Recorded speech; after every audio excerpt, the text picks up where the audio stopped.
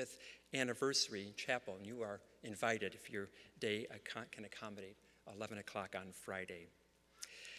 And then we had another good turnout last Thursday with Subversive Orthodoxy. A week from this Thursday, our next meeting with Subversive Orthodoxy. The topic is, how do children worship, with Professor Mimi Larson. Let me encourage you, it's not my place to maybe, but encourage you that this topic is vital for the life of the local church. How do children worship?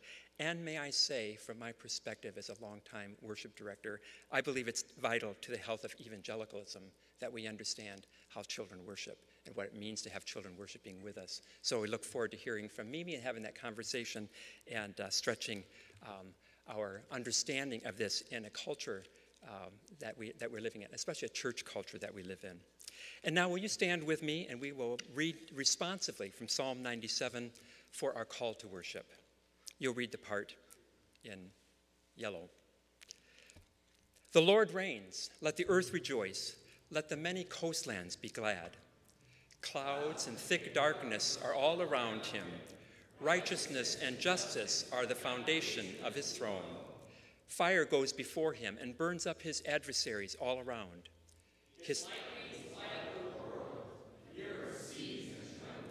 The mountains melt like wax before the Lord of all the earth. The heavens proclaim his righteousness, and all people see his glory. All worshippers of images are put to shame, who make their boast in worthless idols. Worship him, all you gods. Zion hears and is glad. The daughters of Judah rejoice because of your judgments, O Lord. For you, O Lord, are most high over all the earth. You are exalted far above all gods. Lord, would you be exalted in our time that we spend singing your praises, hearing your word, bowing in prayer, and being transformed into the image of Jesus. Amen.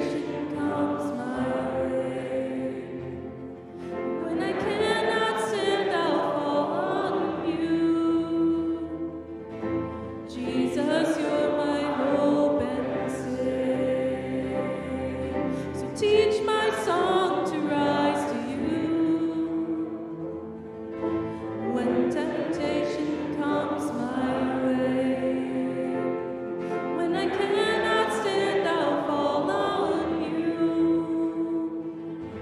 Jesus, you're my hope and stay.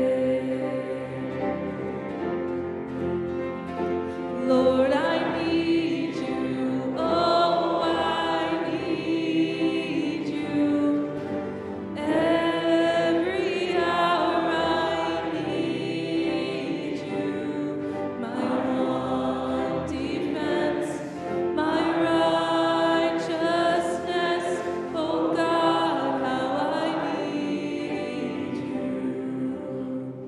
'Cause you're my one defense, my righteousness. Oh God, how I need you.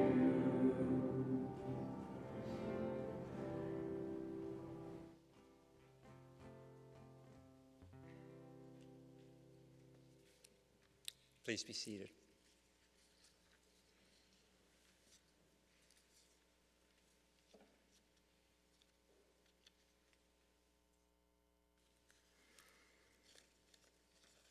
Thank you to Aaron and Alex for planning and preparing and leading us in singing part of our worship this morning.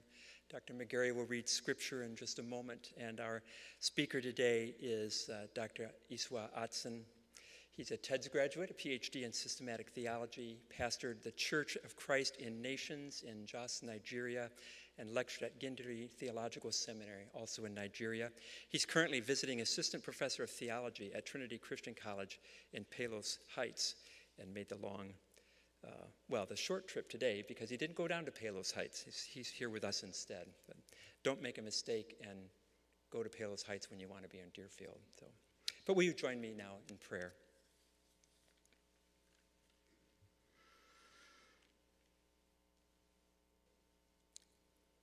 Lord God, mighty God, you dwell in light unapproachable. You reign, and we see your reign all around us in the changing of the seasons, in the brightness of the sun, in the power of the storm. Fire goes before you. Your lightnings light up the world. We see, and Lord, we tremble as those who believe there is a God. You are a mighty God. Righteousness and justice are the foundation of your throne. The heavens declare your righteousness, and all peoples around the earth have evidence of your glory, bringing rain to the righteous and unrighteous alike, providing for the growth of crops, providing for the needs of children, parents, and families, overseeing and controlling the events of the world, raising up and putting down, raising up the humble, putting down the proud. We see this happening in our day and in our time, and we understand that in your righteous and glorious work, we will see it done completely and ultimately at the end of time, when you bring all things together into submission and all of us bow before the throne and confess that Jesus is Lord. Your judgments are just, O Lord, and we thank you, we praise you for your righteous judgment, but we also bow in submission to it and ask that whatever in us is opposed to your righteousness, whatever in us disguises your glory, whatever in us might turn people away from seeing the Savior, you would reveal that to us, that we would stand as those judged and judged graciously, held to account, but that account covered by Jesus. Lord, in these moments we just pause and we ask you to examine our hearts.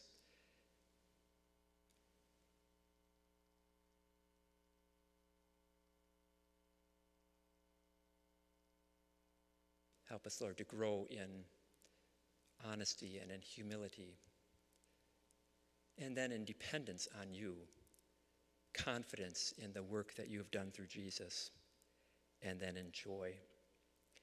The joy that is ours as we have received the gospel, the joy that is ours by the Holy Spirit, transforming us into the image of the Son,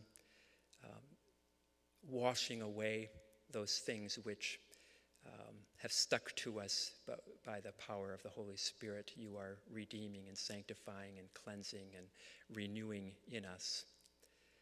We thank you for the joy that comes with ministry in the power of the Holy Spirit, and the joy that we have in anticipating the full and final redemption of our bodies, the restoration of this world, and the kingdom of God with Jesus as its Lord. Lord, we pray for gospel ministry in this place among ourselves as we speak the gospel to each other in the words of the scriptures and in the way we encourage one another to stand fast in the gospel and to live according to the principles of renewal that come with the gospel. Lord, we pray for the ways that as students and faculty we are involved in gospel ministry on campus and in our churches and in Mosaic and in other places where we encounter those who have not yet heard or who are hearing but not yet understanding. Lord, you have entrusted us with the gospel, and we want to be faithful to that in this place and in this hour and in all the places and all the hours that you give us. We think of churches globally and how the gospel has gone out around the world and how it is hidden in some places only because there are no public churches, but the gospel never hidden, the light never covered, as those who know you speak the gospel to family members and clan members and neighborhoods and people groups, often serving amid opposition. And we ask, Lord, that where your church is oppressed, where it is under suspicion, where it is both spiritually and politically suspect, Lord, that you would give the church strength. You would give the church, you would equip the church to do the work of ministry in the midst of warfare, in the midst of economic troubles, a church in transition with people groups fleeing oppression and living as refugees. Lord, would you equip, provide, and would you use us in any way that you are able to, any way that we can be instruments of your gospel work, your service work, serving the least of those who are among us in our arm's reach, but also around the world. Lord, we pray for Puerto Rico and the recovery from the devastation of Hurricane Fiona. And we ask, Lord, that the resources of the church would be put into place, that the church would rise to the present challenge, knowing that the church itself is also deeply hurting from this devastation, with no quick resolution or repairs in sight. Lord, would you bring to bear the resources of a wealthy world to help the parts of the world that are not able to, by their own means, to recover. And we think of another storm brewing, threatening Cuba on its way to Florida. Lord, again, we just ask that you would have mercy for families, communities, and that your mercy would be seen in your people as they serve, even those who serve as they suffer. We pray for the church in Ukraine, Lord, that first of all, that you would bring that country to a just and honorable and righteous peace, that you would equip the church through the ministry of chaplains that are serving in the Ukraine military, churches as they assist those who are in transition within the country, the ministries to Ukrainian refugees as they find their ways to other parts of Europe, and the church rises to meet yet another refugee challenge in Europe. Lord, would you grant great grace and strength and resources to bear on that.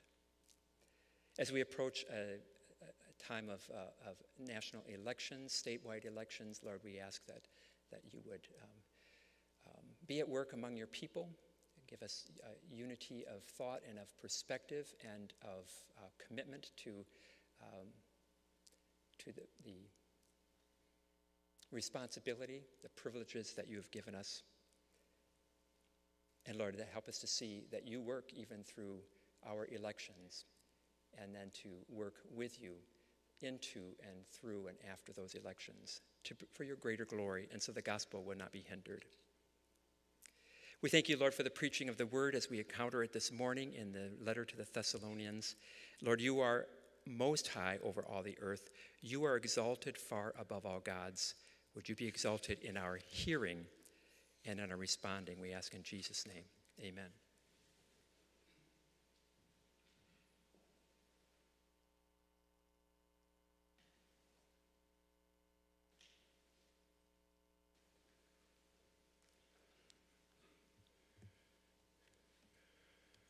Our scripture reading this morning comes from 1 Thessalonians chapter 2, verses 13 through 20. Reading this morning from the ESV. I invite you to stand as you are able for the reading of the word.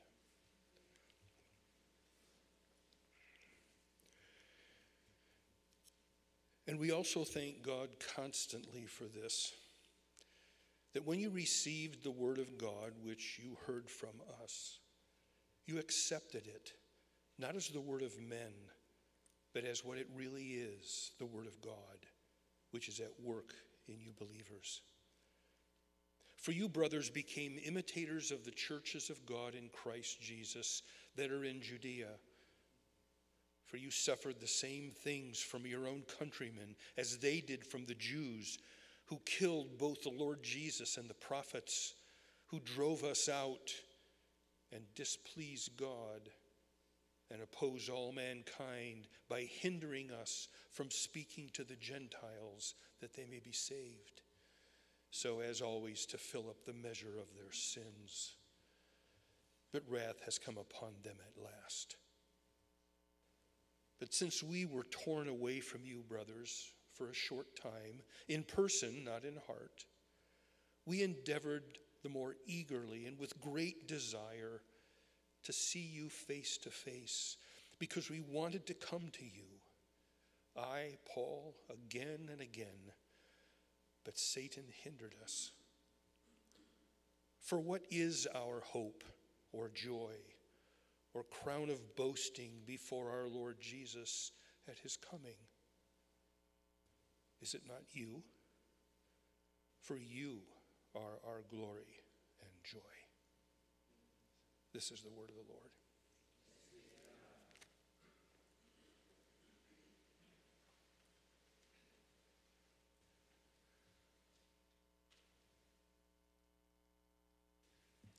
Good morning. Thank you, Professor King, for the invitation. Thank you, Professor McGarry, for the reading of the word. It gives me great joy, and it's an honor to be standing here before all of you and before our great God and King. Let's pray. Our Father, we call upon you this moment. Oh, that it will please you to speak to us. Oh, that you will open our eyes to see wonderful things in your word. May your word come to us as life and a spirit. In Jesus' name we pray. Amen. The story is told of a missionary, a Christian missionary, who went to this community where the gospel has never been preached, went along with his companion. And at a gathering of the people there, he began to preach the gospel message. And after the preaching of the message, so many of the people were excited to hear it. They believed it and received it with great joy. And then he had converts. He had disciples and began to teach them. And the number was growing. However, the indigenous religious leaders in that community were not happy. They were jealous with the growth that had just happened. So they incited a mob to go after this preacher. And the mob came one day to his house. They were going to bring it down. They were looking for him. But as God would have it, he wasn't home that day. So they took out his host and harassed him and extorted money from him. And only God knew what would have happened to this preacher if he were home, if he was at home. Probably he would have been lynched. Well, with the threats, the believers decided that it wasn't safe any longer for him to stay in the village. And so they helped him to just get out that same night. Sounds like the story of any missionary in Africa or Asia or anywhere around the world where the gospel is being preached. But this is actually Paul, right? This is Paul and Silas in Acts chapter 17 at Thessalonica. They preached the message. It transformed lives. It brought in a harvest, and it brought about opposition. And that's our topic this morning, transformation and opposition. And the idea we see here is that every time the gospel message brings transformation, it attracts opposition. They go together. Each time it transforms lives, it arouses opposition. And we just have to be at home with that, right? And here we're asking the question, well, what kind of opposition do we see here? What kind of opposition does the transformative power of the gospel attract? And here in this passage we've just read, I think there are two kinds of opposition that we will consider. The first one you see in verse 13 to 16 is opposition from men. And the second one in verse 17 to 20 is opposition from Satan. So first, opposition from men. Well, here, according to Paul in verse 13, the Thessalonians, believers there, received the word of God that was preached to them by Paul and Silas. And he said they received the word of God as what? The word of God, right? Not as the word of man, not as the word of the culture, not as the word in vogue. It was the word of God. And then he said, because they received it as the word of God, it was at work in them. And I think that is something we need to take to heart. That it is only when the word of God is received as the word of God that it will do the work of God in us. If it is received not as the word of God, it loses its power. And it is without effect. And we also see that the very source of their transformation becomes the cause of their opposition. Because Paul goes on to say that in doing that, the church in Thessalonica imitated the church of Judea, or the churches in Judea. The same way that the gospel worked among the believers in Judea and transformed them and brought in a harvest the same way it has done among the Thessalonians. But then, the kind of resistance and persecution and opposition that the churches in Judea experienced because of the work of the gospel, these believers also were experiencing. And here's where you have another similarity that gets interesting. Paul says that the churches in Judea suffered opposition from their own people, from the Jews, right? And he's saying you also are experiencing opposition from your own countrymen, your own people. And that's how it has been everywhere in the world. When people receive the gospel, it is their own people, the people that they have always identified with, whether it is their ethnic group, their tribe, their nation, everything that they have been part of comes after them. Once you embrace the gospel as the word of God, just get ready. What you have identified with in the past becomes an enemy. I think this is where we can say to ourselves, number one, God's word, Hebrews 4:12 tells us, is living and active. And we need to always regard it as God's word. We need to always let it come to us and speak to us as the word of God, because that is the only time it comes with power. Sometimes, especially for those of us who are in seminary, we start to lose our confidence in the scriptures as the word of God.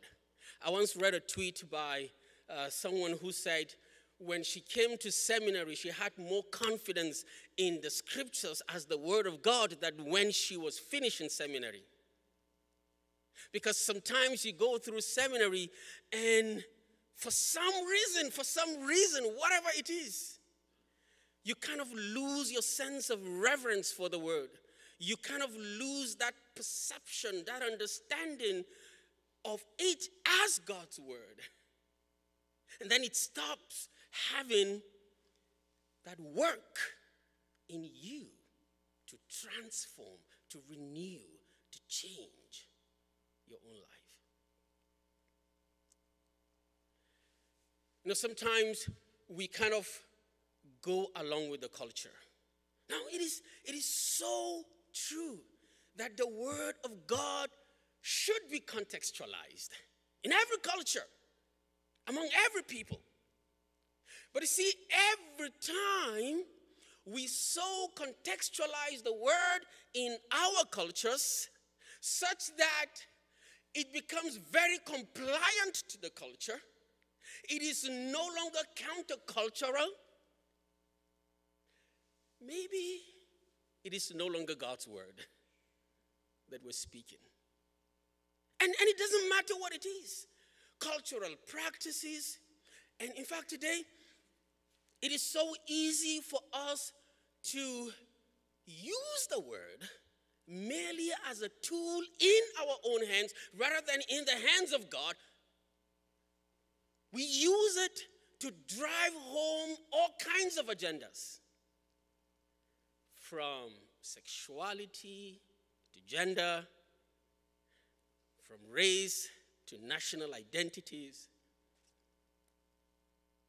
religious practices from other religions.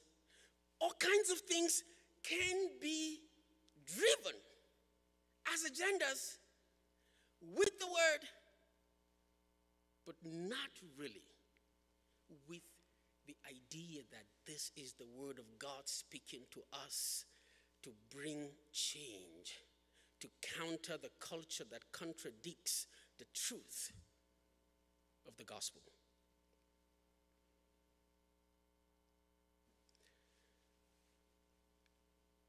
The second thing we see here is that there's also opposition from Satan.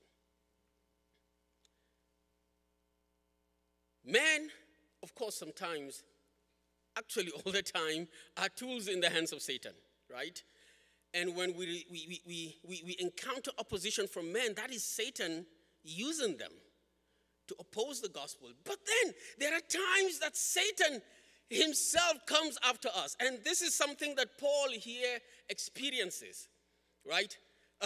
He says from verse 17, he wanted to go and see the believers in Thessalonica. He wanted to go and once again encourage them and draw encouragement from them. But then he said, Satan stopped him. Satan hindered him. Now, if you see in the first part, there was hindering going on from the people who opposed the preaching of the gospel, right? Because Paul said the Jews opposed him and they hindered them from preaching the gospel to other Jews and to the Gentiles. That was a kind of hindering, getting in the way of the preaching of the gospel. The kind of hindering that he said Jesus himself experienced, the prophets experienced.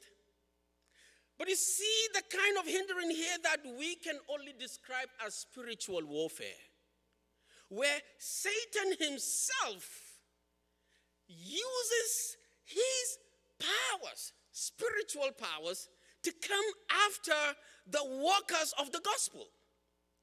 Paul wanted to go there. Why? If you see, he says here that the Thessalonian believers were their joy, his source of encouragement, right?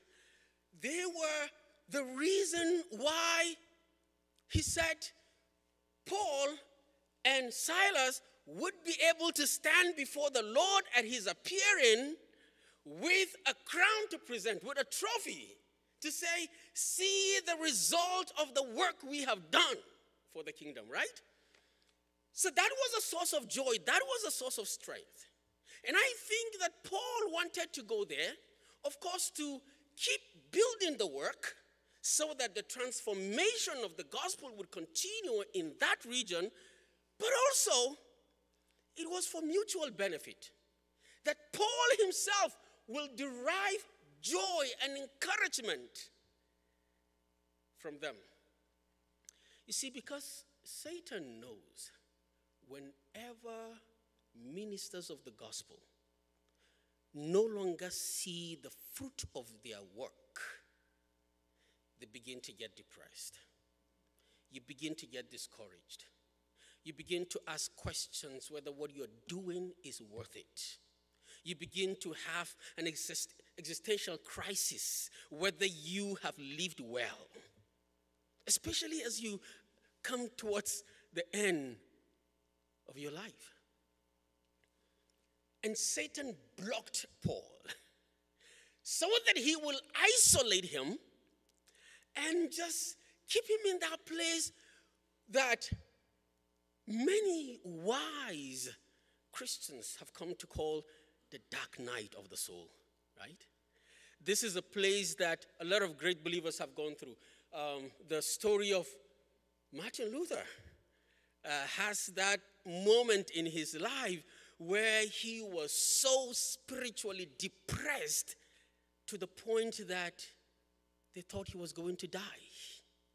And that he would hear this voice just telling him that probably he was wrong. The voice would say to him, you are the one who knows everything, only you. And Luther was thinking, what if he has misled believers? What if he is wrong? And he's the one who is going to die and go to hell. And there was a point he thought that, yeah, actually he's going to die and go to hell. And there are many ministers who go through that. You just look at the church and it seems as if nothing is happening, no one is changing. Their lives have been the same the way you've known them before.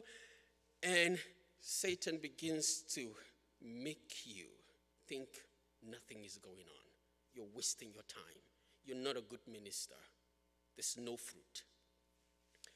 Biofaminure, one of the most respected Christian missionaries in Nigeria, led the first indigenous mission agency in Nigeria called CAPRO.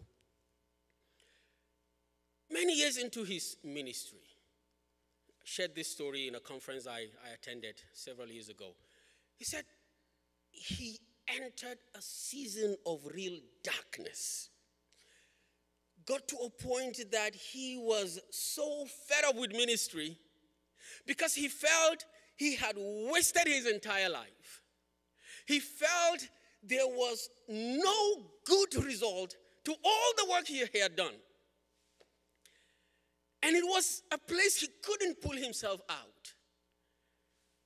And then he said, during a particular week, as he kept praying about it, one day he met someone at a bank. And the person stopped him, greeted him so respectfully. And he didn't remember seeing this person before. The person said to him, I just want to thank you. Many years ago, your ministry brought me to the Lord. And I'm still a Christian today because of your work. And after they left, suddenly the Lord reminded him, your work has fruit. And he said that week he met more other people that kept telling him the same thing. Either he encouraged them and they're still in the faith because of his work, or he brought them to the Lord. You may be going through that kind of experience, perhaps as a professor too. And sometimes Satan is blocking your access to the things God is doing through your students out there. Blocking your view from the lives that he is changing. The gospel you've been preaching is changing in your congregation. And the Lord is saying, be encouraged. Be encouraged. But that is an opposition we need to be ready to face. Every time there is transformation, there will be opposition. Now, what do? The oppositions that we face only attest to the fact that transformation is taking place through the gospel that we are preaching. And so we just need to endure and keep holding on to the true gospel. Keep holding on to God's word as God's word and not giving to the culture. And keep enduring in the work of toiling for the gospel we have been entrusted with, bearing faithful witness as servants of the Lord. Amen.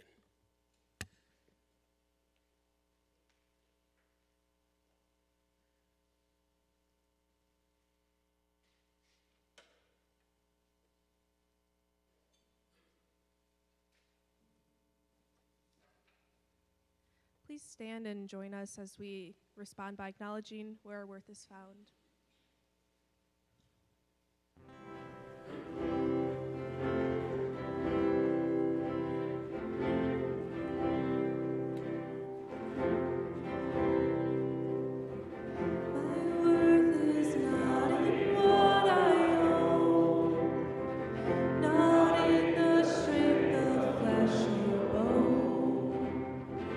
But in the costly wounds of love.